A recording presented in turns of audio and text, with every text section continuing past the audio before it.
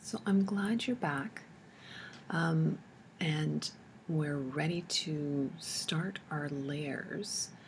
One thing first though, I would love it if you guys would go back to your image of your face, and like we did in the last video, please save this one as well as a PSD. So go in there, save it. And that way you're not going to lose this one either if the program shuts down or you get logged out. The unfortunate thing about this particular online program is that it does not have autosave, so you definitely have to save it. So let's go back to our background image that we created. And now we're going to create a layer. So we're going to go up to Layer, and you're going to hit New Layer. And you're going to see over here on your right hand side that a new layer has popped up. So to do anything on either one of these, you have to activate it. So let's say I wanted to draw something on here, then I have to make sure to click on that layer. If I want to draw something on here, I have to make sure to click on that layer. Okay, so let's do our petals first. So that's that we're going to go up to ellipse, select, and we're going to select that. So now we have our circles. So just make a circle you think is relatively a good size for one petal. Let's say about there. There we go. And we're on a new layer, so make sure that you're on a new layer and you're not on the background layer. And now we're going to change the color.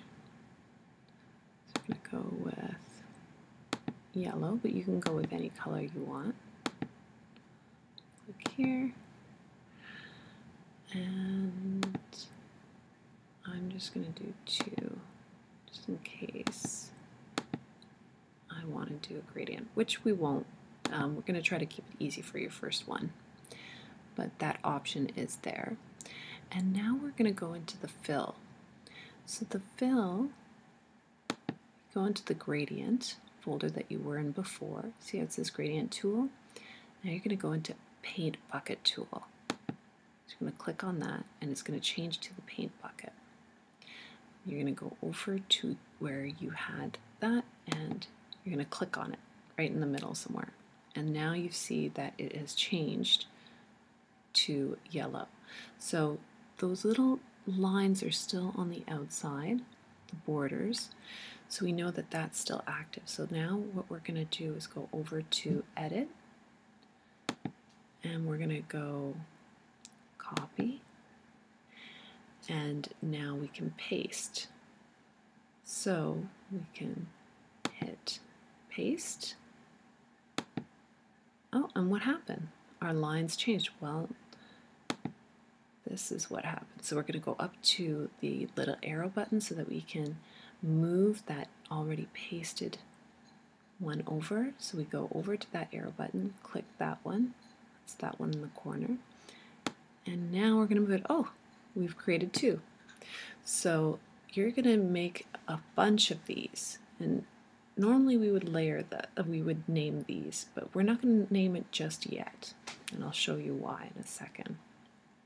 We're going to make a few of them, so we're going to hit paste again. Where did it go? Well, it's over top of the original. We're going to do a few more, so keep pasting, go back to edit. Oops. Where did I paste it? There we go. And we're just going to keep doing that until we think we have enough. If we need one more.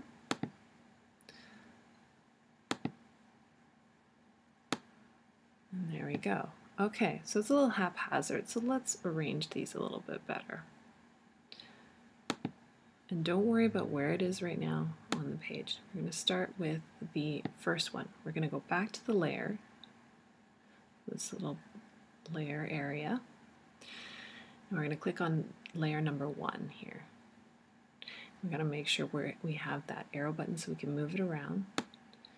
See how it's got its boxes can move around. So we're going to just set that one there. I'm going to go to layer 2 and move it a little bit closer there. Layer 3, move that a little bit closer. Perfect. Keep moving up. Layer 4, move that a little bit closer. Layer 5, oops, that was an accident. Layer 5. And if something like that pops up, just hit the X button that was in the corner. Most likely you've just hit a button by accident. So now layer 6. There. So once you have a relatively, that's layer 7, I think that's pretty good. So once you have your petals in the shape of a flower and you're happy with it, you're going to stop. And this is the step I was talking about. So we're gonna highlight all of these and we're gonna group them together. And how you do that is you hold down your shift button on your keyboard. So there should be a button on your left hand side, a pretty longer button that says shift on it, SHIFT. You're gonna hold that down. And then you're going to go through all of them and click on them. So you've got number 7 highlighted. Click on 6. See how they both had a darker color? 5, 4, 3, 2, 1. So now they're all, and then you can take your hand off the shift button.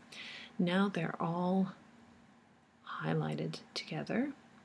And we're going to go over to the top. We're going to go to layer, and you're going to scroll down layer. And on here, you might not see it at first, but it's right down at the bottom. Not flatten image, but merge layers. So it says merge layers. You're going to click on that. What just happened? Ah, you merged all of those petals together. Make sure you're on the arrow button. And now we're going to drag that in a good position. Let's say we want to put it in the middle right here. Okay. Let's just deactivate it. There we go. Okay. So it wants so when you see this right here, that means you can turn it. We don't want to do that. We just want to leave it. Okay, I've got some buttons popping up here on my own desktop. So that's it for now. We're going to go to the next video soon. I just want to remind you to save again. So we're going to go up. We're going to save as PSD, and that's just going to resave what you've already done. Okay, so that's it for that video, but we will continue in the next video. And you're probably wondering, why are you watching this in short video clips? It's because it's easier for you to go back into it. If you've worked on something and you decided, you know what, I'm going to put this on hold, I've got other work to do, you can always go back to that section. It just makes things easier for you, and it also makes things easier for me when it comes to uploads, especially to YouTube, because if you're a YouTube user, you know that after 10 minutes it's a little bit harder to upload your videos. So I'm trying to keep things down to under 10 minutes for that reason. Anyway, hopefully these chunks of videos will be helping you to create your GIF. So check in with the next video.